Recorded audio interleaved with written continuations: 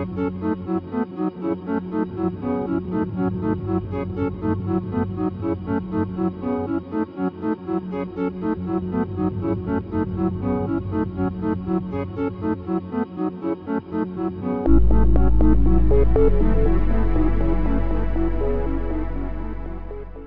morning guys and girls, and thank you for watching ASFN. Remember to subscribe please and hit that bell notification button to be notified every time we upload a video, and also like the videos if it's something that you enjoyed or learned from. That's what we do, and what we stand for is to share as much knowledge with you guys as possible. Close to 1,700 videos on our channel already and multiple facets. So yes guys, that's what we're about and what we stand for. And I hope you guys learn something out of it. And if any of these things help you and you catch more fish or you get a good fish, remember to send it to grinderelite@asfn.co.za. Alright, now today I'm touching on a proper chain gang trace for shad. Again, another shad trace. As they use in Australia, Tailor, they call them there, and Bluefish in America.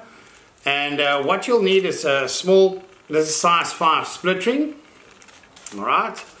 Size 5 power swivel, then the Mustad 4826 TD, the Kendall round, a 1/0, that again is our carrying hook to carry our bait and sardine.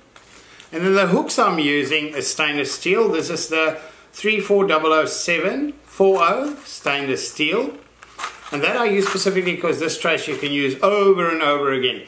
This trace, guys, specifically if you're going to keep and eat the fish, because even using it for live bait fishing, your fish will be damaged and it will not be a great live bait. So this is for the guys that really go out, they catch their shad to eat, how they use it in Australia. So no steel needed, no piano wire for this. And you'll start off by taking a split ring. Let's just get one out. You're going to need split ring pliers to make this easy. You can struggle on with something else, and you'll need some heat shrink.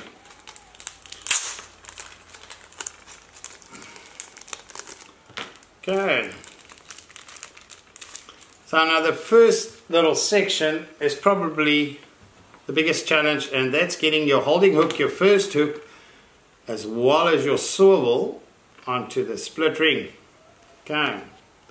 A little Mustad split ring plier, they're very nice.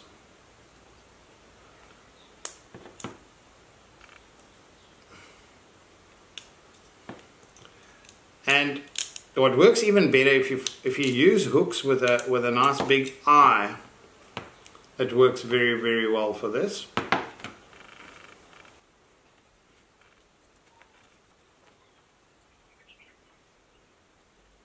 I'll just use some Q20 on my split ring plier, so my hands are nice and oily. Okay, that's the start of your trace.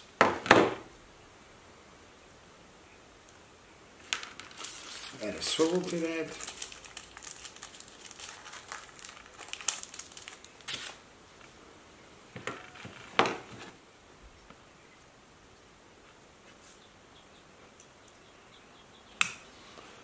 Becomes tricky with all the hooks. See the concentration.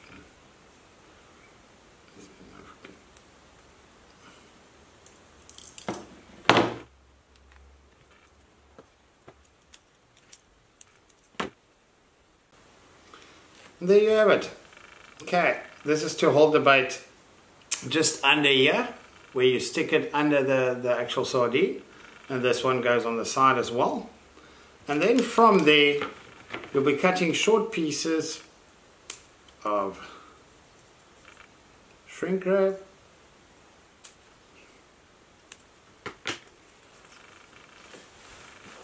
I'm going to use a lighter, but before we do that, just take long nose pliers, and I bend the hook's bob ever so slightly in.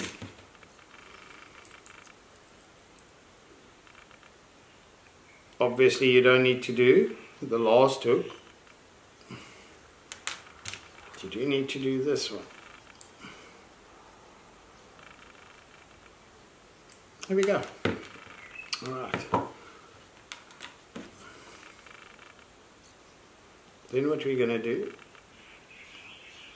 put the shrink wrap on each hook. Hot water works best for this, to shrink it.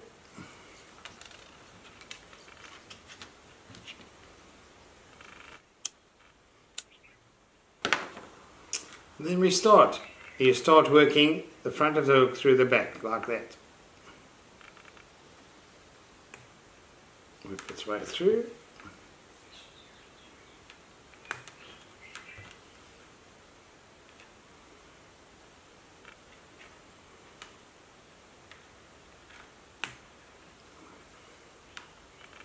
Okay, gents, that is your chain gang for fishing for shad, tailor or bluefish. And this you'll just stick in, literally take your sardine, again, my knife sardine, you'll hook the head in the front and you'll use this and just stick it into the flesh of your sardine or your bait. You'll just stick it in, and this doesn't miss a fish, obviously. Now the ready-made ones in South Africa, we don't find them in our shops, but in Australia, every shop keeps them as ready-made shad chain gangs. So it works very well with the stainless steel 4Os, the long shanks. And just for reference, 34007 SS is the hooks I actually used for this. So this is a guaranteed trace. You do not miss a shad with that. But like I suggested in the beginning of this video, is don't use any trace like this if you want to release shad or use them for live bait. This is purely when you go out to catch them. Now in South Africa we have a regulation on shad and there's size limits. So I would not advise this trace unless you know it's biggest shad around. Okay? Because if you catch a shad that's undersized, you could very well be damaging that fish, and then by releasing it, it's got a very small chance of survival. Alright, and another thing, you see this hook I used, you can use a much shorter shank and a smaller one that will make this trace a bit more practical than what you see here. Because that's almost, as you can see, lengthwise a bit long. You want it half that length. A smaller hook that just holds the sardine underneath its mouth here. But guys, thank you for watching, and this is just one of those additional little extra traces. Maybe the guys in Australia can use it, because I know they do fish with this quite often. And yeah, remember, any comments and suggestions of things you guys want to see, make them below. Remember to subscribe to our channel, hit the bell button for notifications as we load a minimum of 5 videos a week. Also like the videos. That really helps us with all YouTube algorithm. Thank you for watching, and we'll see you soon in the next video.